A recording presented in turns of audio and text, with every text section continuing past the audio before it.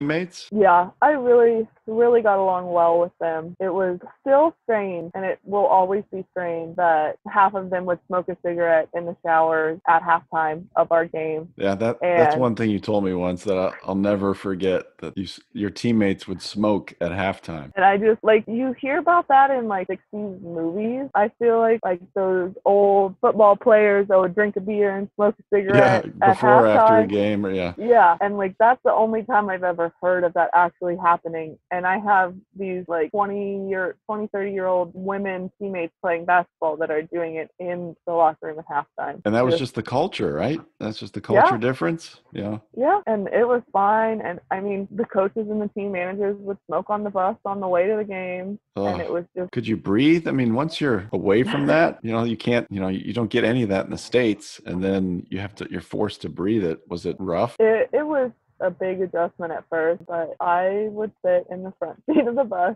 every single time so that I could open the window. Yeah. So we just made adjustments like that where I didn't complain as long as I got to sit there and it worked out.